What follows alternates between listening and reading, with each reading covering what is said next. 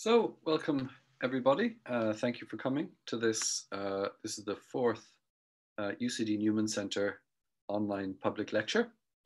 And today we have Professor Bryan Fanning from UCD School of Social Work, Social Policy and Social Justice.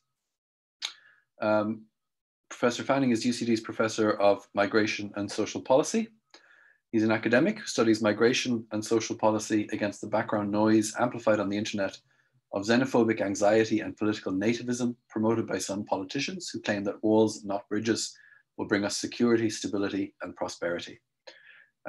He's written a lot on Irish intellectual history with a particular focus on Catholicism in books including The Quest for Modern Ireland, The Battle of Ideas 1912 to 1986, which included chapters on Studies, the Jesuit Journal, and Christus Rex Journal, and Histories of the Irish Future, another book, which included a chapter on the writings of the Reverend Jeremiah Newman on the decline of Catholic influence in Ireland. So I'm absolutely delighted to welcome Professor Fanning today. Just to let you know that this session will be recorded, and we will have time for Q&A afterwards. Please, if you have any questions or comments relating to the talk, then please put them in the Q&A or the chat section at the bottom of your screen. So I'll hand over to you, Professor Fanning. Thank you very much. Thank you very much indeed. Okay, so what I'm doing today is essentially talking about public morality and shifting ideas and understandings and conceptualizations of this that I think continue to play out and inform debates which we have today. Alexis de Tocqueville in Democracy in America wrote that rights, liberties, and toleration provided an insufficient basis for a viable social contract. It was also necessary for the state to cultivate what he called habits of restraint. It did so by passing laws that affirm and enshrine particular norms and values. Laws didn't just prohibit or publish something. These could also symbolically proclaim the shared values and worldviews of a community. All societies have customs and social norms that influence how their members interact with one another, and public moralities are enforceable versions of these. Public moralities are as old as the first laws and religious codes enacted by humankind. All through recorded history, social norms and values of one kind or another have been policed and enforced. Those who breach the norms, taboos, and orthodoxies of a particular community, church, or social movement may find themselves sanctioned, expelled, excommunicated, blocked, or subject to a pylon of mass criticism. Public moralities have a coercive aspect that can variously marshal bigotry, bias, intolerance, prejudice, and stigma to serve some dominant conception of the greater good, or be aimed at curbing individual behavior that is considered to be morally wrong. Public morality finds expression in laws focusing on shaping or nudging the conduct of individual members of a society. It is often concerned with the character or habits and the perceived implications of these for the moral ecology of a society. At various times and places, religious conservatives, secular liberals, and more recently, so-called progressives have sought to impose their beliefs and values on society as a whole. Sorry as I readjust my paper here. So when I was starting thinking about this topic, which is for a book on public moralities, I was initially drawn into this by a figure called Jeremiah Newman, who was the Bishop of Limerick, at one stage president of Maynooth College, and also a philosopher and sociologist based at Maynooth, who wrote quite extensively about social change in Ireland from a Catholic perspective. Newman defended the right of the church to use its influence to ensure that the Irish constitution and law reflected Catholic morality. In a book called Studies in Public Morality 1962, he argued that in the Irish case, where most citizens were Catholic, Catholics had a duty to promote laws that accorded with church teaching. As he put it, they had a duty to defend the religious patrimony of the people against every assault that sought to deprive them of their faith. He argued that having Catholic values enshrined in the constitution of the Irish democratic state was conducive to religiosity. He opposed the legislation of divorce and the removal of other provisions that imposed a particularly Catholic public morality on Irish citizens, because to do so would be to dilute the Catholic atmosphere of the society in which they lived their lives. It wasn't just that Newman supported laws that accorded with Catholic values. He believed that such laws helped bolster Catholic religiosity. So this goes back to this idea of public morality. So where do we start with this then? I kind of argue in the book that there is a sort of a taxonomy of public morality that one could usefully draw upon, and this would perhaps include three perspectives. It would include one rooted in Christianity and Christian ideas, especially focusing on the idea of original sin, and an understanding of the human person and character associated with Christianity. Against this, we would posit perhaps the emergence of liberalism, which grew out of Protestant individualism. And that would have basically challenged to some extent over time the idea of public morality itself and emphasizing individual autonomy, but also could be enforced in itself. You could enforce basically liberal values as a form of public morality, or to use a term with overlapping meaning used by Rousseau, a civic religion. And thirdly, we can see, and I think a lot of the emphasis today is going to be upon the emergence of a new public morality, if you will, a new public morality that basically is very much rooted in kind of a psychological understanding of the self. And again, this is rooted in Rousseau. It can be seen to develop through a whole range of thinkers, including Nietzsche and Freud, that basically, if you will, comes to offer an account of the person and an account of morality and the self that basically would be shared perhaps in many respects by people who have never read any books by any of these individuals, that they have passed into a sort of a common understanding. So these are essentially ideas about the self that derive from post-Enlightenment rejections of God-given moral law and beliefs in a fixed human nature. So to start off then, I think the starting place for me always is with St. Augustine. St. Augustine is perhaps the person who offers this incredible account that can still be, it's very accessible to readers today, of ways of thinking that obviously informed early Christianity, but still basically count as political philosophy and so on. Conservative concerns about public morality reflect understandings of human nature as something flawed. Such thinking finds expression in the idea of original sin and reflects influential thought about evil and human nature that we see, moving onwards through Christian history, in the Protestant direction out of Calvin and so on. So the City of God, Augustine's great work of political philosophy, addresses the city of man as well as theological questions. Augustine argues that a coercive social order in the city of man was preferable to anarchy and chaos. Augustine himself became Bishop of Hippo in North Africa at a time when civilization as he knew it, as represented by the Roman Empire, was collapsing. However, his case for a coercive public morality was mostly a religious one. Strict ideas that curb tendencies to sin help save souls from eternal damnation. Augustine wrote extensively to challenge what he saw as the prevailing heresies of his time. As a younger intellectual, he was drawn to Manichaeism, with his notion of evil as a force or substance independent of God. Manichaeism purported to offer a rational solution to the problem of evil. Evil was portrayed as a dualism in which the world was a battleground between a good principle and an evil one, where good men were buffeted by forces of evil. It contrasted the kingdom of light with the kingdom of darkness. The Manichaean dualism embodied good and evil, has persisted within past and present Western popular culture. In Tolkien's Lord of the Rings, Frodo must destroy the ring that embodies evil, just as the Holy Grail is sought by the Knights of the Round Table as the literal embodiment of the good. In George Lucas's Star Wars films, Luke Skywalker is counseled not to give in to the dark side of the Force, as his father Darth Vader once did. Beyond such popular culture examples, debates about the nature of evil has been central to Western theological and philosophical efforts to understand humankind.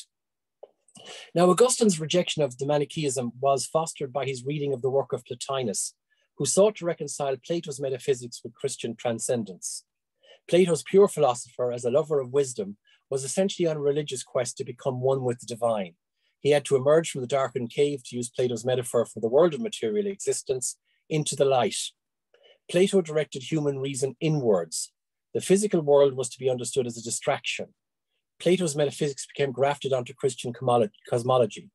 The correspondences between Christ, the manifestations of God's will, and so the archetype of all mankind, and the Greek idea of the Logos did not go unnoticed by early Greek Christians,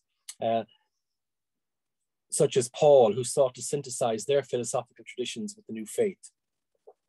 In the Confessions, Augustine locates the question of God with one of submission to inward illumination. Drawing on concepts from Platonic philosophy, he describes his quest to know God as one true, that basically is one of surrender to God's will. The best way to know God was through attentive reflection and intense meditation. The barrier to knowledge of God was mankind's perverted will. For Augustine, Plotinus's Neoplatonism suggested a satisfactory explanation of the relationship between evil and God. Plotinus maintained that evil had no substance. It was not positively real. Evil became possible because God gave mankind free will. It resulted in willfully turning away from God, from a perversion of the will. Sin was to be understood as a loss, not a negation. Evil was not a material opposite to the good. It was the absence of the good. From this perspective, Augustine's personal battle between good and evil becomes one between the sinful part of himself that had turned away from God. So this idea basically of human beings as intrinsically flawed, of basically seeking to connect with the divine, by means of a surrender of the will, is quite important to Christian sort of theology, to be sure, and basically sets up, if you will, a sense that basically as the people, human beings, are imperfect, and that this is the starting place. This is the starting place for thinking about morality and for thinking about public morality. In other words, basically what we need to do collectively to ensure morality. Let's just see what I'm going to skip. Oh, I mean, obviously in the written version of this paper, there's quite an awful lot on Augustine, and quite an awful lot also, you know, on other theological angles and approaches. I mean, there would be distinctions between many different Christian thinkers on some of this, but hold on to the idea of original sin for the moment. Now, the idea of a sinful mankind, where, as Chesterton once put it when he was asked, you know, what would you do about the world's problems? I would start with myself, I would fix myself. So the world can't be fixed without fixing the self. And that basically evil, insofar as it can be understood, is basically a loss or a negation and something to do with something that is missing from the self, missing or absence. That this becomes basically the starting place for thinking about moral issues and moral questions, and provides across Christendom, and then, you know, following the Reformation, an ongoing language for thinking about social problems, about basically how individual behavior might be curbed or controlled by law, by the state, and so on. The main focus of what I'm going to talk about now is going to be the emergence of what could be called a therapeutic morality. A therapeutic morality. And let me just get my space here. I'm working in a very small cubby hole here, and the problem is that I don't have a full table to lay things out, but I will be with you in a second.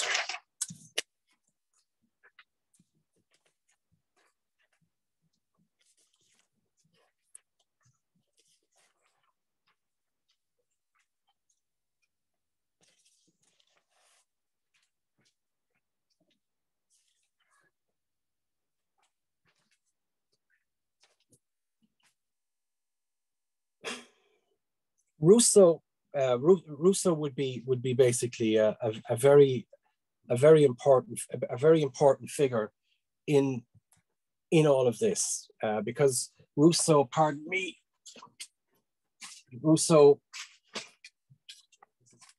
had comedy now at this stage. I just dropped the page as I want.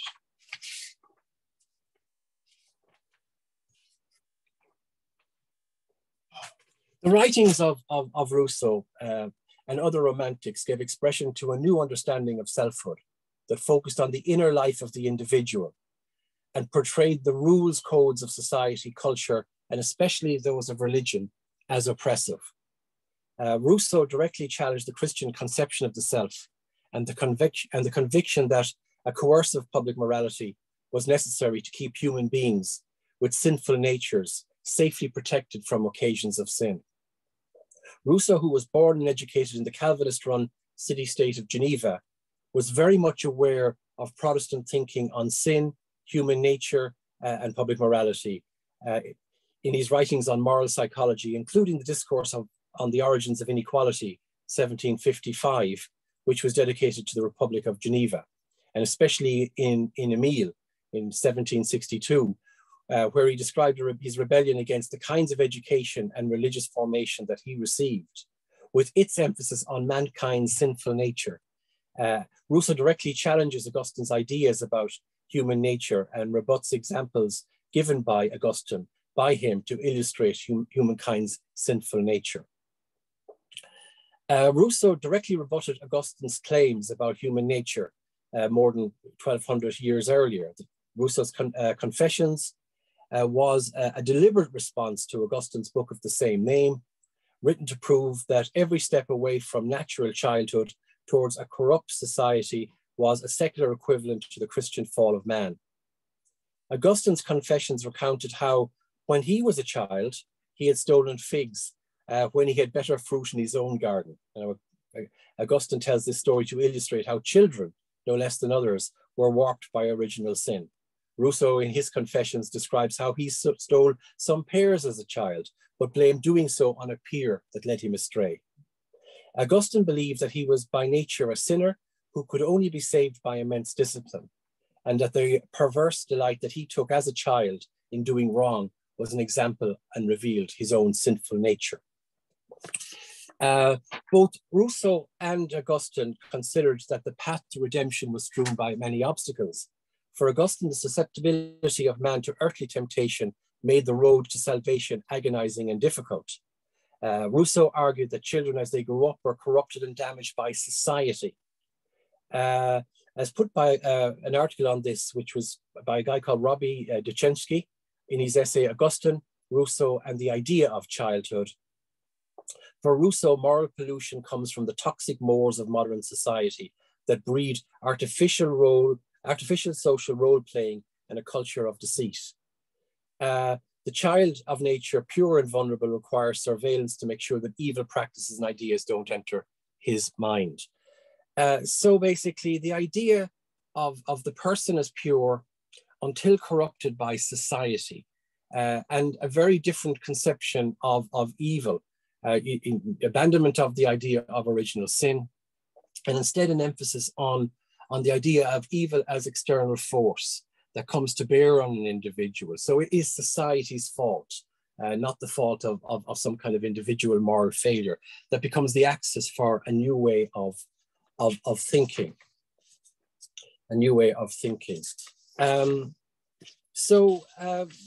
What to do with all of this then? I mean, there'll be many other thinkers who basically will examine the philosophical and ethical consequences of abandoning Christian beliefs.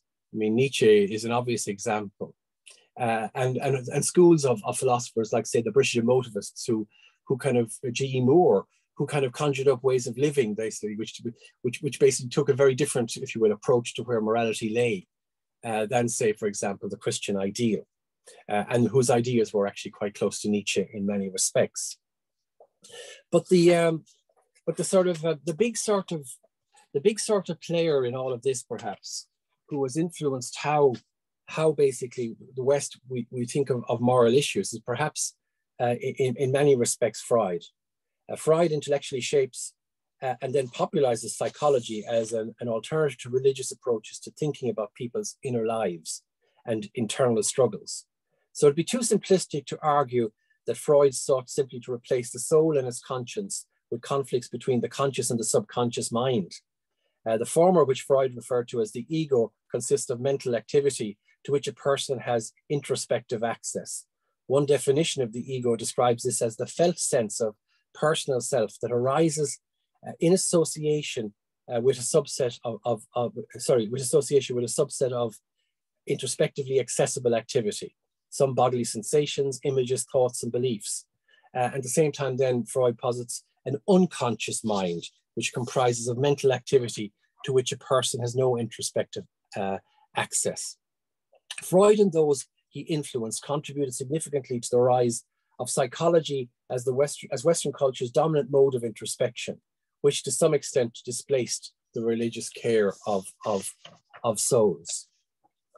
So where Augustine saw conflict between faith and sin, Freud depicts internal psychological conflicts between the superego and the subconscious. Both viewed such eruptions of sexuality as manifestations of breakthroughs of repressed primal instincts. Augustine considered these as inherently sinful. Freud eschewed such moralism, but nevertheless depicted sexuality as something immensely powerful and beyond the ego's control. So Rousseau and Freud after him replaced the notion of original sin with the idea that human character was something that developed through nurture. Augustine and also Nietzsche were somewhat similarly preoccupied with internal battles of the will. Morality could only be understood as an expression of an individual's will to power or conscious intent, or willingness to surrender to a higher power.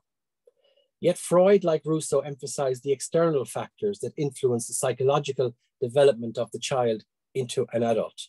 Freud located the internal battles and jostling influences upon which such psychological development, in which he called the subconscious, played out.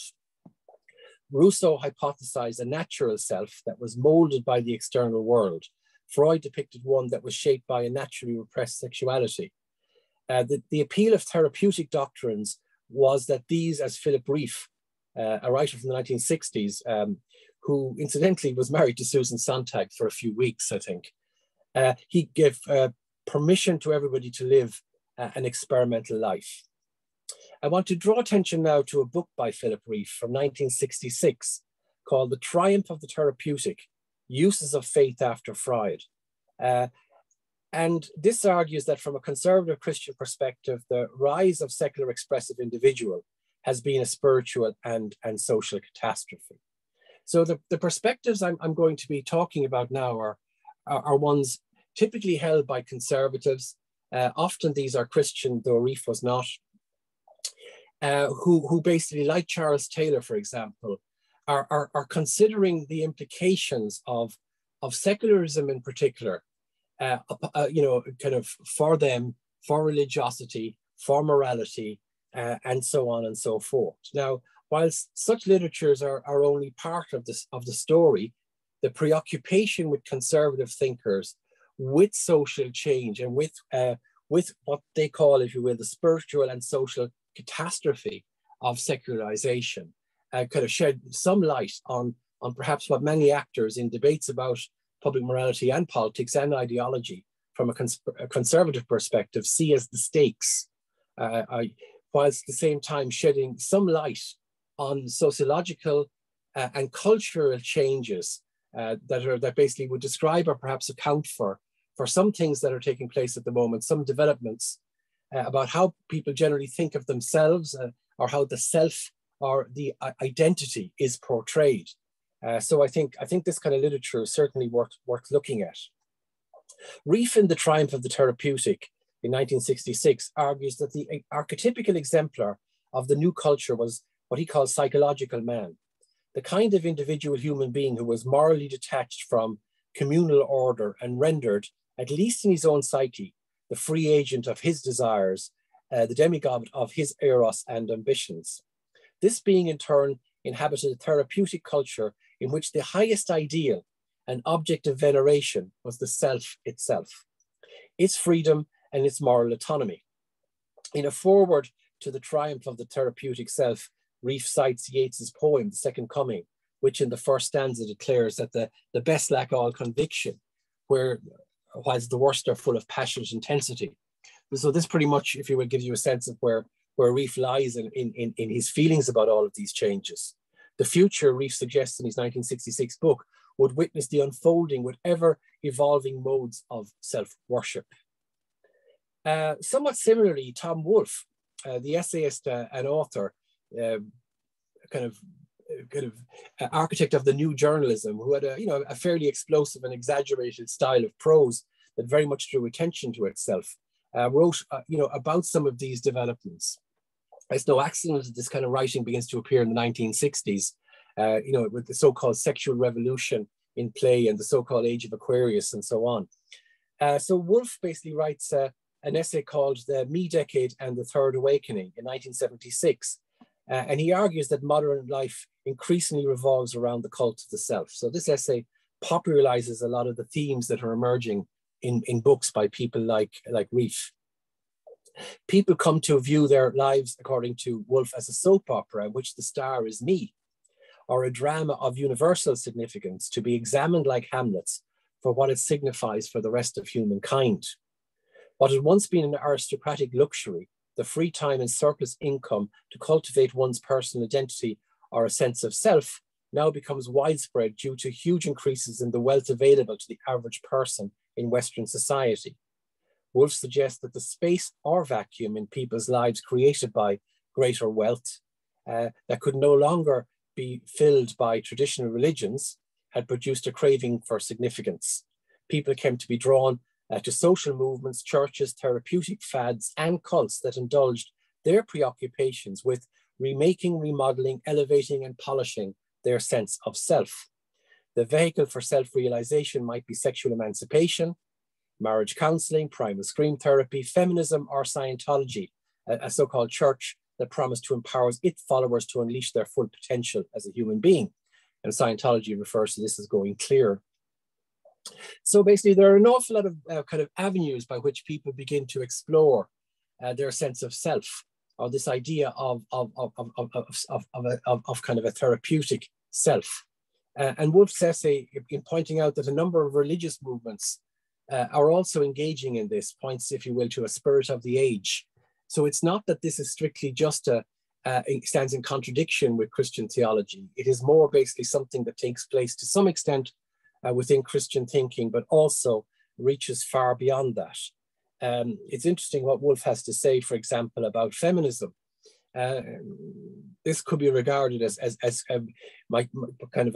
somewhat disparaging of feminism, but Wolfe would argue that basically one of the attractions of feminism was that it elevated an ordinary status, the woman as a housewife, to the level of drama. One's very existence as a woman, a me, becomes something that all the world analyzes, agonizes, and draws cosmic conclusions from, or at least takes seriously. So that may well be overstating things for dramatic effect, but it kind of gives a sense that basically that everybody, or more and more people, are attracted to ways of thinking, ideologies, social movements and so on, that basically center upon place at the center a very strong sense of the self that is to be debated, discussed, argued over, and so on and so forth. And Wolfe, writing in 1976 in that essay, suggests that the inhabitants of this new age would embrace the following maxim: if I have just one life to live, let me live it as a celebrity. So Wolfe's substantive argument is that the self-seeking social movements of the 70s were part of a third great religious wave of American history, one that future historians would probably call the Third Great Awakening. And the First Great Awakening and the Second Great Awakening were basically movements of Protestant spiritualism in the United States. So basically, Wolfe gives examples of these from earlier waves, including the Mormons and other groups like that, the Shakers and groups that emerge. So what you begin to see is basically a sort of a tendency in quite a lot of writing to locate, if you will, this kind of focus on the therapeutic self. You know, in terms of thinking on religion as something that grows out of religion, as something that stands to some extent in opposition to religion, and to see it from that kind of vantage point. A very good book that appeared in 2000 was by Carl Trueman, called The Rise and Triumph of the Modern Self. So Trueman kind of follows the same sort of contours that I've outlined here. In other words, basically moving from classic Christian theology, ideas of original sin, to the ideas of Rousseau that basically locate all evil as outside of the person, then to emergence of a successive wave of thinkers that elaborate on the idea of the self as something that must be tended and cultivated. Here's a quotation from Truman, from The Rise and Triumph of the Modern Self, about what came to be called the sexual revolution. And he says that the sexual revolution was predicated on fundamental changes in how the self was understood. The self must first be psychologized. Psychology must then be sexualized, and sex must be politicized. The first move is exemplified by Rousseau and his romantic heirs. The second is the signal achievement of Sigmund Freud. Of critical importance to the modern age is his development of both a theory of sexuality that places the sex drive at the very core of who and what human beings are from infancy, and the theories of religion and civilization that he connects to that theory, and that he does, So basically, the psychoanalysis, the idea that science now basically has an intuitive authority, and the result is that before Freud, according to Truman, sex was an activity for procreation or for pleasure. But after Freud, sex it defines who we are as individuals, societies, and as a species. In other words, we think of ourselves through the lens of sex. So the result, Truman claims, has been the emergence of a therapeutic self that is answerable only to its desires. This rejects the psychology of Augustine and Christian beliefs that humankind has a sinful and flawed nature and locates evil entirely in the external world. It considers that the traditionally religious influenced public morality that might seek to curb sinful, unnatural, or evil behavior has no place in the modern world. Instead, it tasks public morality with protecting the self against the evils of the world by, for example, demanding recognition and acceptance by society of subjective identities and feelings of individuals, as put by Truman. There is therefore an outward social dimension to my psychological well-being that demands others acknowledge my inward psychological identity.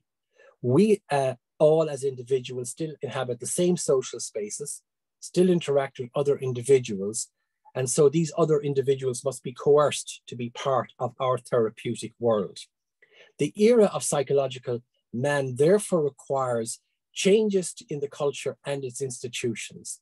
They all need to adapt to reflect a therapeutic mentality that focuses on the psychological well-being of the individual. So Truman seeks to explain the apparent increased emphasis on norms and laws that demand acceptance rather than mere tolerance of viewpoints and identities of others. He argues that present-day arguments that speech that people perceive as harmful to their sense of self should be legal, and that this should be legally curbed, reflects the influence of therapeutic selfhood. The result has been not so much the end of public morality, according to Truman, but its inversion. Traditional public morality is exemplified by efforts by the state, churches, and institutions seeking to police the moral lives of people. Therapeutic public morality, by contrast, exemplified by an individual right to define oneself and how this might be recognized by society. It breaks with liberal ideas of liberty that understand that understand autonomy in terms of the right to free speech, because it advocates curbing speech that might challenge somebody's subjective sense of self. Examples of therapeutic public morality might include demands to prosecute or deplatform somebody who expresses views that are seen to be triggering, or to erase somebody's identity merely because these challenge that person's own sense of self. The case for therapeutic public morality is rooted in wider understandings of human psychology, physical well-being, and mental health that have mostly sidelined religion. These have deepened understandings of what constitutes harm and widened definitions of oppression and violence to include forms of symbolic violence, such as hate speech, that have begun to influence legislation and how this is being implemented. Therapeutic public morality has eschewed the biblical language of good and evil, but it similarly uses stigma to challenge what it perceives as deviant behavior. The language of psychology has come to some extent to replace that of religion. The influence of Freud can be seen in how the word phobia has come to be used to describe a range of social and political attitudes that are deemed to injure other people. For example, widespread prejudice against homosexuality has only very recently come to be challenged by the concept of homophobia. And homophobia would be regarded as a social pathology. So what we're seeing here, according to Truman, is the emergence of a therapeutic self that recognizes no borders. And I think this is quite an important one. I think this gets to the very heart of some of the frenzied debates that are playing out at the moment. So what do we mean by harm? What do we mean by the harm of others? Since the 17th century, since the emergence of liberalism, which we associate with figures like, Locke and Milton and others who were essentially Protestant religious thinkers, who basically at a time, after the Reformation, when there were considerable disputes and quite rough and tumble stuff between various Protestant sects and churches, argued for the concept of tolerance, or indeed the idea of mere tolerance, the idea that, you should get to profess your own faith, but you have to put up with the other guy's expression of what they have to say. And you didn't have a right to shut that down. And you had to put up with the expression of ideas and beliefs that you did not agree with. Now, can I say that was always bounded? So in other words, basically the idea of tolerance pushed by people like Locke and others subsequently, who were mostly Protestants, would have excluded Catholics. There were some ideas that were simply beyond the pale. But there was a sense that basically tolerance was part of what would be described as an emerging liberal philosophy of putting up with the free expression of the ideas of others. Perhaps the great thinker in all of this, of course, is John Stuart Mill, who kind of argued basically for a free marketplace of ideas and argued that we all benefit when ideas are allowed to freely circulate. At the same time, there was a limit to free speech. Free speech was bounded by harm. So there were various definitions of harm that have been debated and discussed, certainly in court cases over the last couple of centuries. From Mill's point of view, kind of harm was something that injured another person. From the point of view of the courts, there were kind of rulings which basically argued that free speech was fine, but there were limits to free speech. There was no shouting fire in a crowded building, as one famous court judgment put it, on the basis that free speech could occasionally cause harm towards others. So what we mean by harm, basically, according to Truman and according to others who write about the emergence of sort of the therapeutic self, or it's basically the idea of harm has basically shifted to include things that cause psychological harm. And this, seems to be bound up with the idea that basically evils are to be found in the world. So in other words, basically, evil ideas, evil thoughts of others, the expression of views which might undermine one's sense of self. These all have been kind of to some extent reconstituted as expressions of harm in ways that perhaps would not have been understood some generations ago. So basically, Truman argues that this is very much part of the sort of terrain that we find ourselves in at the moment when debating kind of cultural and moral issues. So it's not simply the case that we've moved from, according to the various writers I've spoken about and according to the debates I'm trying to reflect briefly on, we've moved from basically a sort of, if you will, religious conservative view to a secular point of view.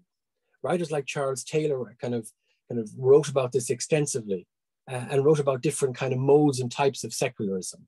And yes, it came to pass that, if you will, we saw the prominence of versions of secularism that had no time for at all any kind of religious idea, that was utterly willing to be, dismissive of religious ideas, in the public sphere.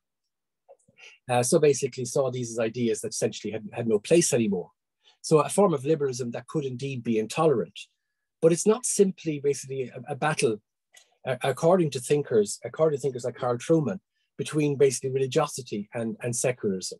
It's also now one between liberalism, in other words, the liberalism that grew out of Protestantism, which basically found space for free speech, for tolerance in the context of the expression of religious beliefs. And of course, also liberalism was this great, if you will, challenger of ideas of public morality.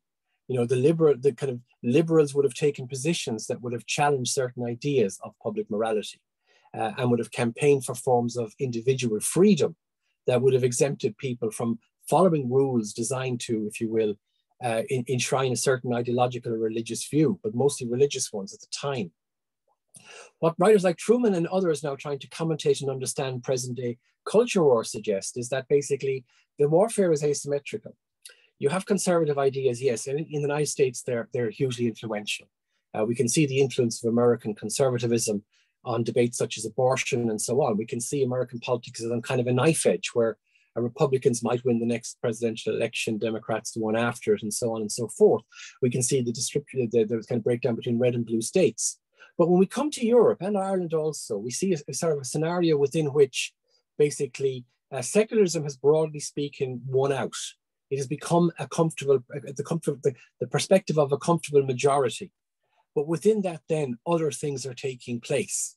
So what we see, according to Truman in particular and others, is we see quite an emphasis on kind of therapeutic accounts of the self. Now, when I began this project, which mostly focuses on practical case studies, so I look at issues like prohibition, abortion, gender and sex kind of identities and rights issues, and other controversies. I kind of was start thinking, okay, public morality, but public morality, for me, it comes back to one's understanding of the self. So what kind of account of the self is one offering here? So the idea of the account of the self offered by St. Augustine is very different from that offered by Rousseau. The one offered by Rousseau sets us on a direction and brings us on to ones we have at this present day. Now, the point basically that can be found, kind of in people like Carl Truman and others, or that is taken from them, was really helpful there is that you get a sense of why there is such an impetus now for progressive public moralities. So the idea that there should be, if you will, a public morality that enshrines religious values is something we've experienced very much in Ireland, where laws and constitutional provisions reflected religious values and were designed in a sense to bolster these. And if you read the writings of people like Jeremiah Newman, a Catholic thinker who was writing about this in the 60s and later on, their view was if you took away those kind of Catholic laws, that the whole house of cards would fall down, that it wasn't enough, basically. These laws didn't just reflect beliefs of people. They kind of created a sort of a moral climate which assisted people to hold certain beliefs and to practices and to live their lives in certain ways. Now we see kind of a situation perhaps where there are new drives towards public morality. The phrase used by Tom Wolfe called the Third Awakening is used by many writers now. He seems to have coined it. But people talk about it in terms of awakening, in the sense that people talk about people being woke. In other words, connecting a lot of the sort of ways of thinking about what ought to be done, the role of the state, the role of law, the imposition of public morality, as practiced or understood by some progressive people, as having more than a few similarities to the ways of that basically religious people and religious actors used to go about it back in the day. So there is a sort of continuity here. But finally, just to finish up on this idea of an asymmetric thing. So it's not just that we see a battle between conservatives and liberals. It's that we sort of see basically, we see basically the decline of conservatism in many Western countries, including Ireland. So whilst there are a significant number of people who certainly cleave to say some conservative or Catholic values, the overall language of the day, the focus of debate, the conceptualization of what's right or wrong, kind of has shifted towards ideas that can be best understood as forms of emancipation related to the idea of the self and the therapeutic self. So coming back and finishing finally with this one more reference to Rousseau. Rousseau's idea that evil and sin exists in the world means that basically the therapeutic self can be minded by basically expecting the world to change. Now, these are just kind of, if you will, aspects of what's going on. They by no means account for everything that goes on, but they certainly throw up some conundrums, not least, how do you manage a society where everybody needs to be protected from everybody else, conceivably, and from all harm elsewhere? So it does set up some conundrums that would have to be worked through. And my own view is that much of what we associate with the therapeutic self is, of course, of benefit. Because it responds to, if you will, how people think of themselves, conceptualize themselves, and so on, and therefore speaks to them, and therefore is aimed at meeting their needs as they live their lives. So there are positives to all of this. But I don't think that, I think that there'll be ongoing battles and disputes about working out the ground rules, particularly in relation to the relationship between sort of therapeutic public moralities, or the idea that we should be imposing certain moral views, and say liberal ideas, which argue that individuals should basically have kind of, as much free speech as possible, and that all we need to do is to be tolerant of one another. So this has been a bit garbled and a bit confused, and I'm sorry for dropping the pages a few times. But what I'll do now is I'll stop. There's obviously much more to this topic, and I just hope I've given you a flavor of some debates that I think are quite important in trying to, if you will, conceptualize or think about the backstories about what's at stake from different points of view in the so-called culture wars of our present time. Okay, so Chair, thank you. Thank you very much, Bryan. Thank you, Professor Fanning, for that talk. Excellent talk. So I'll invite any of our participants listening or watching to pop any questions in the chat or Q&A functions at the bottom of your screen. If you just hover your mouse or your pointer over the screen, you'll see that appear at the bottom. So you can ask your questions in the chat or Q&A, and then I will transmit them to Professor Fanning. I might take, as usual, the chair's privilege and raise one myself, if that's okay with you, Bryan, if I can ask the first question, just so we await any others. So I really was very interested in your way of setting out I think it's a really interesting way of setting out the different phases of the relationship between self and public morality. And I think it's really fascinating to think about the ways in which the current conception of public morality as having the duty to defend the individual's ability to express themselves and to develop their own self-identity can be seen as a kind of natural follow-on from the previous, as it were, enlightenments, if you like to call them that, particularly with respect to religious thought and the Protestant, the impact of Protestant thought on American public life. I had a sort of a question. I think there's a way in which people who are opposed to, so it struck me that the reference to the therapeutic self as a key concept in explaining the contemporary debates that we're having struck me as one, and in combination with the idea that evil is seen as a kind of feature of the world and the self something to be protected from that. It struck me that could be thought to play into a kind of conservative or a kind of critique of of contemporary public morality, which says that people have, which I think would agree in some ways with the transformation, in terms of the stages of transformation. They would say, look, we had public morality which put legal limits on people's behavior and enforced certain sort of moral principles.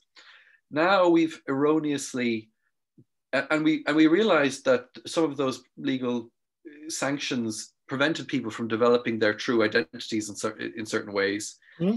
But now we've erroneously shifted the focus too much onto protecting the self from any kind of perceived harm or the person. And therefore the solution is to, as it were, rebalance in some sense. I think that's the kind of argument one does find. But I wondered whether there's a sort of response to that, and what you think of this response, which would say something like, well, it's wrong to say that contemporary public morality identifies evil as something worldly, rather it identifies a harm in the structures of institutions and in ways of speaking and certain rules and conventions that are, of course, created by people. They're conventional, but they encode some of the biases and prejudices of the people who constructed them in the first place. So you might think of criticisms of the legal system, for example, as being, when people say the US legal system is racist, they don't mean that just that individuals within the legal system are racist. And they don't mean that racism is, as it were, a pathology of external to any person. They mean that racism is encoded in the system itself. And I wonder what you'd say to that way of spinning things, because it seems slightly different from saying that the harm is located in the world and not in people. Rather, it's saying the harm is located in created structures or something like that. Okay. First of all, I'm a sociologist, so I tend to think in terms of the very ideas of social structure that you've just outlined there. Yes. And if I was kind of, you could see colloquialisms such as to explain how, racism could be baked into institutional practices, as in it kind of, without anybody's conscious intent, nevertheless, those institutions basically reproduce certain kinds of bias and so on and so forth. And yes, we can fix or amend those according to our will, if we put the energy into understanding how these things work. And the way I teach my course on migration, which includes quite a lot of focus on racism, is we need to approach it not just through theory, but almost as a plumber would. How might we change and modify a system slightly to produce a better outcome? Yep. Putting our heads under the sink and literally trying to ensure that basically people have a better opportunity at jobs, lower rates of infant mortality, live longer, less likely to be arrested by the police, less likely to be, and so on and so on and so on. So absolutely, yes.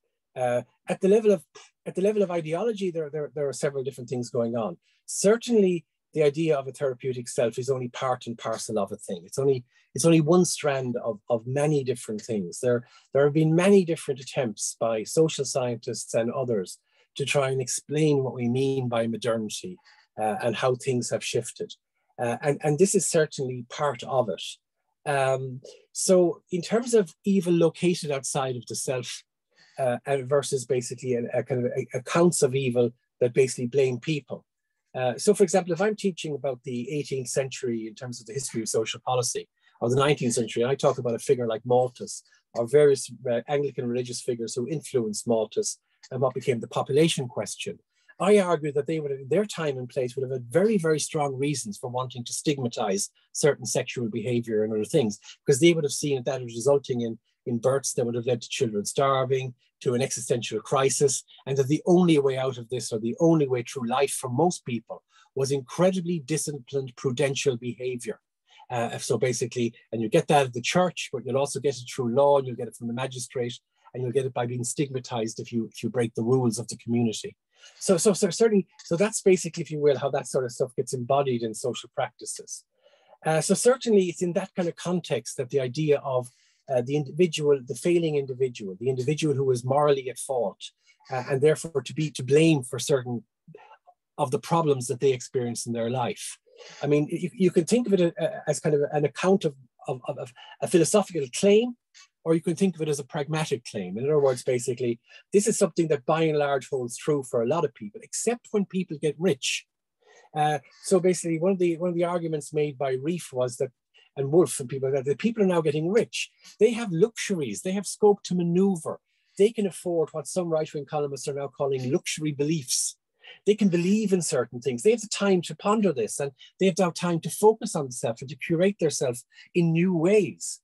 So basically, in a sense, this is a product of people being faced with different kinds of problems, not existential problems about living or dying and living according to a very narrow set of rules imposed very strictly by a society that also basically follow the contours of Christianity, but basically having opportunities to be individuals in ever so many ways, in ever so many domains, and find themselves something at a loss as to how to deal with that. But then, nevertheless, the world has to come to somehow to understand that the kinds of people, the kinds of personalities, the kinds of selves that we have now are actually somewhat different from those of our ancestors. In terms of we're differently configured, we may believe in certain things. But to go back to your question about believing in something, irrespective of whether or not institutional practices are to be viewed as the outside. I think for all intents and purposes they are, because basically you can blame things on the state, you can blame things on any kind of institutional setting. You can kind of say, you know, I mean, progressives will do this all the time in the sense that they'll blame neoliberalism for everything at a drop of a hat. Neoliberalism gets invoked. Now, for certain people on the right who are mostly writing punditry around this and taking some of these ideas and running with them from the right, the point of view of the right, you know, all these sort of, the progressives are just the Manichees again. You know, they're just this crazy idea of what constitutes evil in the world, and they're projecting it onto all these situations as ideology, and that's just something they do. But it doesn't make an awful lot of sense that basically to come out from another point of view, to live a good life is to take more responsibility for oneself, and so on and so forth. So, you know, at the heart of this are fights between kind of ideas sincerely held by different groups of people, sociological norms that people are looking for languages to describe them with. So the language of psychology is a relatively new one for me. The language of sociology is one that I know very well. People like Charles Taylor will basically use a slightly different language to talk about it in terms of theology and so on and so forth. So all of these different isms, or all these academic disciplines are telling parallel accounts of the kinds of changes we're doing. But what really intrigues me about some of this is basically the expectations that people would have, you know, in this present time about how the world should respond to themselves. Now, someone like Nietzsche would say, isn't this absolutely fantastic? This is a will to power. Here we are expecting the entire world to bend to us. How powerful and wonderful is that? It is pretty powerful stuff. So therefore, you know, as somebody who is a progressive would typically refer to all of the ideas that would be kind of, if you will, could be used as examples of this. They would all be described as emancipatory ideas. So there are all these ideas that are emancipatory. Why are they emancipatory? Because they emancipate the self. They're about articulating and creating conditions within which individual selves or beings can achieve new possibilities, ones their ancestors couldn't even envisage, and basically expecting the world and its institutions to bow down to this. Now, you know, I don't think this can be put back in the box. And I think that the kind of, as you ended up there, the impetus to balance this, it will be there all the time. So for example, I could see debates where at the moment where, yeah, I would be in favor of a bit of balancing in the sense that maybe we need a little bit more focus on individual rights, free speech here in some contexts. But I think no matter what happens, that this is a train that is going to keep on running and running and running and running and running. I was basically very struck by a conversation I watched on YouTube between Carl Trueman, who is an evangelical preacher as well as an early church historian, and Albert Mohler, who's one of the key figures of the Southern Baptist Convention. And they were talking about Trueman's book. And they were talking about how, if you will, many of the ideas associated with the therapeutic self were to be found everywhere in their own communities and amongst their own children, because how could they not be? Because those children were part of the world. So in a sense, you see perhaps the kind of, you'll see here and there in the margins, people trying to basically say, can we exempt ourselves from all of this? Examples include Rod Dreher's the Benedict option, and the idea that maybe we could kind of create these kind of Benedict monasteries of the future. We could isolate ourselves away from the psychological therapeutic self, these different ways of thinking about the world, identity, all of this kind of stuff. But the reality of it is that we're going to continue to have to tease through and think about these things. And the chances are that what some people call a therapeutic self or therapeutic individualism is only one separate stage in an ongoing journey of how human beings think about themselves in the West. But there's another point I want to finish on before throwing it back to you, is that this stuff is mostly playing out in the West. Yeah. You know, it is basically an outgrowing of Western religion and Protestantism, in particular individualism. It is bound up basically with the sort of wealth and opportunities of the West. It's bound up with ideas of Christianity, within which basically the idea of the individual was concocted in the first instance, by which I mean the individual responsibility for personally responsible for themselves. So lots of people who are anthropologists have looked at, say, the differences between, say, you know, kind of what the Christian world did to authority. It placed the individual with their relationship with God and the responsibility to God in the place of basically worship of the family. Yep. In other words, you know what I mean, sort of household gods, which were much more common. So if we look at Confucianism or something of that nature, we see a very different sort of relationship, a very different idea of what an individual might be, its relationship with others. But what we're seeing in the West is kind of something that has become a secularized version to some extent of an individual's accountable soul, to a soul that is no longer accountable, that basically now thinks differently of evil, or has a very, very different view as to how the world works. We're also bound up with the kind of, obviously the theories of Rousseau, and Rousseau's idea of a kind of child of nature kind of stands as an axis of so many ideological discussions between left and right, and so on and so forth. So clearly there are any number of ideas and debates taking place. But to think in terms of battles about public morality, which I think that's what the culture wars will ultimately be about, is homophobia a moral problem? Yes, it is now. It wasn't 20 years ago, and the word wasn't coined before a certain point. Now, this is probably all a very good thing. But the point of it is that we're now basically coming up with a very different conception of morality. The idea of hate crime, something that interests me as somebody who works on racism and other topics, the idea of a hate crime, the idea that basically we should we respond to somebody merely because they express a hateful value, as distinct from personally hurting me or personally discriminating against me or personally committing an act of violence against me? These are debates that we're having. And what we're seeing is that organizations that would once have taken a very liberal view, like the ACLU in the United States, which basically stood up for the right to free speech of trade unionists and so-called communists, but also backed cases by KKK members arguing that we couldn't have free speech without free speech for everybody. So they were willing to protect the free speech of reprehensible people. You won't see progressive movements advocating that anymore. You won't see Amnesty doing that anymore. You won't see ACLU doing that anymore, because essentially they have come to align their progressive agenda, with basically a version of public morality that no longer finds place for liberalism. Liberalism was fine when it was come to breaking with religious public morality, but now that religious public morality, those links have been sundered. Yeah, liberalism just gets in the way of perhaps moving forward with one's newer conception of what a public morality might look like for the 21st century from a progressive point of view. Thank you, Bryan. That's fascinating. Yeah, thank you very much. I have a question in the comments, which I'll read out to you. Where should the line between acceptance and shame be drawn? How do we allow diversity of opinion without censorship of either side, i.e. the rising phenomena of cancel culture? What would someone like Truman think of cancel culture? Oh, he's appalled by cancel culture. But the answer to your questions, person out there in the audience, is that your view of this has to be at least as good as mine, and mine has to have no more weight than yours. So in other words, basically, I would lean towards free speech, except where basically it is injurious and harmful to a person. Clearly, I'm not a fan of hate speech or racist speech, but there was a debate at a conference I was at yesterday about whether a certain lecturer at DCU who has been associated with these kind of certain views that would be regarded as unsavory by people who are, about Black Lives Matter and so on, whether that person should be removed from their job as a university lecturer. So, these are very, very big issues, and I think that they should be treated very, very seriously. I think basically the checks and balances between individual rights and rights to free speech are useful. I think the concept of tolerance will become very useful to us in the future as an armor, because when we feel very intently and very sincerely, and these are beliefs all sincerely held, whether if you're a religious person and you have ideas about implementing a religious public morality, or you're very progressive and you'll be sincere.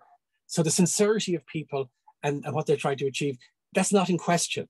The problem is how in a society, in a complicated society, do we manage different people's ideas of the good? And I think that liberalism has the best playbook for this. I think at the same time, we need to take account of structural inequalities. All the academic literature on public morality so far is about the courts. So the standard way of teaching about public morality include things like Herbert Hart's book on Wolfson, on the decriminalization of homosexuality in Britain. And what Hart pointed out in that book is that homosexuality was decriminalized, early, decades before basic, at a time when the society was still very homophobic. And Hart made the distinction between a change in the law and a change in underlying values. Now, I think ultimately in democratic society, we take our cue from the values of the majority, and they do shift over time. And they do therefore have a sort of a status or a gravity to them. So if most people think, for example, homophobia is wrong, by all means, let's have a law about homophobia. So it's not right or wrong. It's merely that's what the law does, is it basically institutionalizes social values up to a point. And there may well be abstract ideas about what is a good law or what is a bad law, but a good law is one that has legitimacy, that people would follow, that basically is acceptable to most, that is fairly implemented. So basically the gap that basically Hart and others noted was that, you know, public morality basically often exists in a sort of an odd angle to the law. The other example that Hart gives is basically there are loads of laws on the books in the United States about sexuality. In various United States, there are laws against, you know, kind of certain sexual acts between people of the same sex. Nobody ever removed those laws. They're dead letter legislation, but nobody would ever dream putting somebody through the courts for those. However, when homosexuality was decriminalized, the courts very quickly reinvented existing laws to turn them, if you will, as machines for persecuting homosexual people. So, for example, an offence against public morals, which was a law created in the aftermath of the English Civil War, Cromwell's time, was basically now reconstituted as an act of you know, it could use to prosecute people who were seen to be affectionate with one another, say a same-sex couple who were affectionate with one another. So in other words, basically you can decriminalize homosexuality, but if everybody's homophobic, you've still got to deal with that. So there is this kind of, if you will, dance between social norms in a sociological sense, which do evolve over time, and basically social values. And then there are societies like the United States where there are two different, if you would, codes on the knife edge. And then basically, so it's always going to play out very, very complicated. So yes, you'll have a crisis of the moment and op-eds on this, but I think the longer direction of travel is basically that as we think or conceptualize ourselves in different ways, and there are many other kind of utopian aspects to the idea of a therapeutic self I haven't touched upon. You know, I talked to my daughter who's 20, and you know, she basically is very interested in transhumanism as a utopian idea. Won't it be great when we can upload our bodies? You know, there are other people who basically look at transgender rights in a very utopian way. They may not be trans themselves, but they just see the possibilities it opens up for individuals as something that basically all human beings should celebrate. Yeah. So basically, you will see ideas about what it is to be human evolve and change over time. At the same time, you won't see the old ones go away. And it may well be that basically kind of religious codes of public morality based on religious conceptions of good and evil continue to influence us in our thinking about what it is, you know, what we should be doing in society. So these are ongoing struggles. You know, I kind of see we're in the middle of a process. We've seen huge changes even in the last 10 years. I mean, I think changes that nobody would have anticipated, the speed of them in terms of the shifts of debate. But these have been percolating, I think, according to the literature anyway. They've been percolating for a very long time. So percolating for a long time and then suddenly as if all at once, but percolating perhaps since Rousseau, since Freud, since Nietzsche, and so on and so on and so on. And certainly since the 90s. I mean, if you think about it, the current generation of people who engage in identity politics are the grandchildren of the people Tom Wood for writing about with their GSOL clinics and their identities and their age of Aquarius. So we're already 3 or 4 generations into this. So it is quite fascinating from that point of view. Thank you, Bryan. We had a question from Irla there, Irla Watson, but you may have kind of partially answered it already. On your thoughts on the self as a constantly changing, continuous project, and how that, you know, fluidity might link to notions of public morality, and maybe some of the things you mentioned just there, such as, you know, the transhumanist views, and even the metaverse, where, you know, taking that seriously for a moment, we see the possibility of literally deciding what we look like on a given day, how we sound on a given day, or, you know, a bit how we present ourselves to other people might be completely up to us and completely changeable on a given day, if that's our main method of communication. Yeah, and you know, makes all this makes me want to reach for my Saint Augustine, because you know, from another point of view, a dystopia. I mean, I think that's the point of it. It is kind of one person's utopia is another person's dystopia. And there's a big difference between the idea of the care of the self and a project of the self and curating one's own moral self. You know, and you can draw, if you're philosophically inclined, as I guess some of us are here today, you can draw basically on Augustine, but you could also draw on Nietzsche and find within the writings of these great thinkers, you know, tools for basically helping you with that. The idea that the self is this totally rudderless thing that Mark Zuckerberg will decide what our possibilities are. I think that's problematic. I actually, when I saw the thing from the metaverse, it just made my skin crawl. Because the thing of it is that, but nevertheless, it will have a sociological impact. I mean, if you think about it, if people learned about how to think about the self from reading St. Augustine, which very few have done, or Nietzsche, which many perhaps claim to have done, maybe fewer have actually done. But everybody, every child is 6 is going to have an idea that they can think of themselves and the self and the body as entirely different things. That basically, in other words, they've been shaped by a bunch of norms that have severely or incredibly influenced how they think of ontology. And that will then basically frame how they get to think. It will generate, I'm sure, great possibilities. But I think also it would be very alienating for many as well. And I think it might send many back scurrying back to kind of religious ideas and other ideas that offer to ground them in certain ways. I mean, there are many reasons why people are drawn towards religious ideas, but people like structure, people like structure. When I want to explain Augustine to somebody who hasn't read Augustine, I say, think of Alcoholics Anonymous, because the entire prayers and approach and model is Augustine's approach. It's Augustine's model. It's about a sort of surrender to the higher power. It's so basically this is a tool that humans could use. And, I imagine that humans will always use such tools to basically help them get over problems that they have with themselves. But the idea that all problems are located outside the self isn't helpful. Of course, it's a matter of both. I think it's both.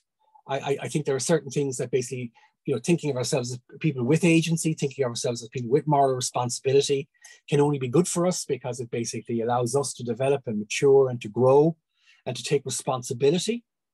And then on the other hand, there are certain things that are clearly not in our individual control and that we can't be blamed for. And different people will draw the line in different places.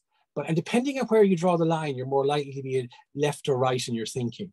You're more likely to think of agency as the main thing. So therefore, buck up your game, buck up your thinking and do more agency, or basically it's all their fault.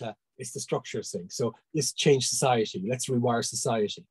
So those ideas are always going to be at play in some direction. So I don't think I've dealt with Irla's question, except to say that I think that the example of the metaverse, it just shows you how basically this thinking can move along so quickly. But just imagine a world where, I watched a child, my brother's grandchild, kind of crawl towards a cell phone. The baby's first steps or baby's first crawl. When they start to crawl forward, but they're actually going backwards. So the poor child was trying to get to the shiny cell phone. By the time the child is 10, will they basically have access to the metaverse? Will they be thinking of themselves basically as creatures without bodies, as we do? Or will that be a language that they can use to help think about how they conceptualize the world? In other words, just as basically you might be aware of a certain kind of phenomenology. Well, this is kind of anti-phenomenology. This is worlds without phenomenology, as it's worlds of minds. It's kind of, the critics of this would say that you go back to a very, very simplistic sort of Cartesianism, that you have minds and you have bodies, and you can do anything with your body, and the mind exists entirely independently of the body. Whereas many scientists, philosophers, and others would argue that we are in part our bodies. We experience the world through our bodies, to our frail bodies, to our sick bodies, to our sore bodies. We experience the phenomenal world in that way, through touch, to sense memory, to sensory perception, motor intentionality, all these ideas. This is how does the mind connect with the world? The mind doesn't exist when the body goes, So complicated issues that people will take very different views on, but that I think that that these ideas are not going to go back into the box, and they will continue to influence the relationship that an individual has as an entity with the state, with society. So if we live in the metaverse and we can change the room and we don't like it, and if I'm talking to you and don't like how you look, Des, and can change your shirt from a denim shirt to a paisley shirt, just so it looks better for me, and I expect that degree of control over the world the whole time, that certainly schools me in something, that certainly has an impact. So I can change how you look when I talk to you. I don't have no autonomy of how I look to you. So there are all these things as well. It's quite complicated, but it's going to be ongoing, that's for sure. And it's certainly going to influence basically how we think of things such as harm. So the idea that psychological harm can be exerted by people who don't intend this to us by merely them existing and coming into our line of sight, That strikes me as implausible in some respects, and the other level, entirely plausible, because yes, there are consequences of being exposed to these other things. And I think there'd be an awful lot of teasing through what that means, whether it's by lawmakers, philosophers, or just ordinary people going about their business. Yeah. Thank you very much. That's, again, fascinating. I think I don't see any further questions in the chat, and I think you've answered those questions incredibly well. I might pose one more if that's okay for you.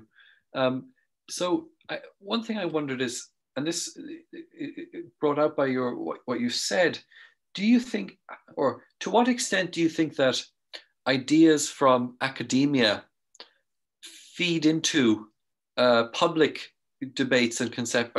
So you mentioned the relationship between law and morality. I thought it was really fascinating. What about the relationship between academic conceptualization and theory and public debate? Do you think that which way does the direction go, or do you think that academic debate has an influence on public debate, or does it reflect it, or what? I think that's an interesting question. Well, both. I mean, insofar as when new things come along and enter into academia. So think of terms of postmodernism. Think of Judith Butler, for example. I mean, Judith Butler would be the way in which most people would be theoretically engaging with a lot of ideas about identity politics now. Butler is a very difficult and impenetrable writer. You couldn't imagine somebody being more obscure in terms of how they present their arguments. In the book I'm working on, I quote Judith Butler, but to find a lucid quotation from her, one that I thought cogently expressed what she was trying to say, I had to go back to a 1986 essay she wrote. In other words, you could absolutely follow it line by line. It wasn't overtly complicated. It was something she wrote about Simone de Beauvoir. So yes, I mean, ideas do matter in that sense. And certainly we sort of see them kind of entering the culture. People like kind of pretty much everybody in this game has kind of engaged in some way with the how do we talk about how intellectual ideas and philosophical ideas and books kind of enter into the collective consciousness or the general conversation. Charles Taylor in his book certainly does this. I mean, he talks about collective consciousness. He talks about the ways in which ideas, it's a very long book he writes. There's a lot on it and how ideas enter the culture. So I would say, yes, ideas become a currency for talking about things. There are ways of talking about things that were very rare in 1990 that are pretty much breakfast conversations now, depending on the house you're in. Postmodernism, which was a very new thing once upon a time, is pretty much embedded in every aspect of our culture and entertainment at this stage. So yeah, I do think that ideas percolate and find their way into society in various different kinds of ways, but not in the narrow way of just people, there's teachers there, they have a certain ideological view and they're laying down those ideas to you and then they're leading the youth astray or something. I don't think it's like that. I think it's more about the general mentality of the era, kind of certain concepts that flow well, certain things that tend to speak to certain things, certain ideas get taken up and find their way into very general conversations. So yes, I think ideas do matter. So a lot of the things I'm talking about by means of writers like Augustine or Nietzsche, and almost going through text by text and quote by quote as you would do for an academic piece, these are kind of, they're speaking to things I think that ordinary people also grasp and engage and deal with, or have percolated into society. So do you think it matters then? So there's a complaint that you'll be very well aware of, that academics are not representative politically of people, that the conservatives are underrepresented in academia. Do you think that there's some substance to that complaint, if it's also true that academic ideas do have this impact? Well, it depends what you mean. I mean, I went to a Catholic school for 18 years, and I'm not even vaguely religious, but at the same time, I have an immense fondness for, liking towards, and interest in the Catholic universe. So I have appreciation of that I think could be, I'd be very sad if I didn't have that. So yeah, I think basically pretty much any culture offers up ways of thinking that become the vehicle through which all the usual human predicaments are filtered. Yeah. So if you were basically living in Albania in 1980 and you wanted to talk about how many tractors we needed that year, you'd have to put the word dialectical materialism into every paragraph of your report. If you were writing a report on the education system in Ireland in 1950, you'd be mentioning papal encyclicals. If you were writing it in 1990, you'd be mentioning OECD reports. There's always certain forms of knowledge that have status. But the point you make about, yes, in the social sciences, of course, the people are much more likely to be liberals in that broad sense. And the reason is that those very disciplines are about the study of social structure. and kind of, in other words, they're engaging with the very ideas that basically, you know, if I'm you'll find not that many right-wing sociologists, because a kind of a right-wing sociologist would say there's no such thing as social structure, and then they wouldn't be a sociologist anymore. So yeah, there are disciplines that study society and many others as well. And now, do I like monocultures? I don't. And I would hate to, I would hate to think that any academic department, you know, was somehow a monoculture where there weren't people who didn't hold different views. So in other words, basically, in the School of Philosophy, you'd expect analytical, continental philosophers. You might have a Thomist on your hands, and so on and so on and so on. But you're teaching philosophy, you can do that. In a social science department, it's sometimes harder. And maybe, is everybody a card-carrying woke liberal, you know? I would certainly prefer to see a scenario where there were more people with divergent views. I would like to see basically people studying social justice from a Christian or Islamic perspective, alongside people who are studying social justice, you know, with reference to postmodern theory or Marxism or something else. You know, I would like students to have access to all of this. So yeah, I think there's a bit of a conversation to be had about viewpoint diversity on the campus. And it's certainly something to watch, but it's become more politicized in the United States, I think, than ever here.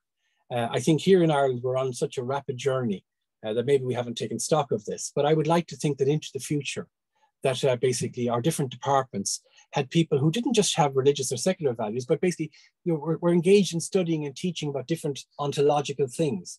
In other words, offering analyses of different ways that human beings have created to think about certain things. Now, there are, of course, different ones. Like economics teaches a very different story about than say, sociology does.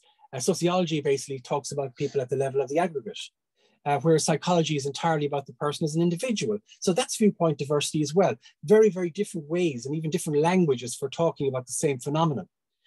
So basically, we do have that to a certain extent. Yeah, and I would love to see more of it. And I would hate to see this declining. At the same time, I do see that the campus can become very politicized, certainly in the newspapers and so on. And I would sort of say the argument there in the longer game is patience with academic freedom, patience with allowing scholars to do their own thing, not trying to shoehorn everybody into a certain ideological agenda, even if it's perceived as a very progressive and useful, socially useful one. And allowing cranky people the chance to come and teach their classes and draw their paychecks if they're good at what they do. Yeah. Thank you, Bryan. Brilliant. Well, I think we'll wrap it up there. Then I think we've come to 5:30, and you've had a few questions. I just want to say how wonderful it was to have you as a speaker. The talk was incredibly stimulating and bracing and interesting, and it's been fantastic to hear you respond to questions as well. So. I'm very grateful to you, and yeah, thank you very much. Thank you, everybody, for the opportunity. As I say, this is the early stages of a project I'm working on, which will hopefully be a book called Public Moralities. Yeah, thank you very much. Bye. Thank you. Bye-bye.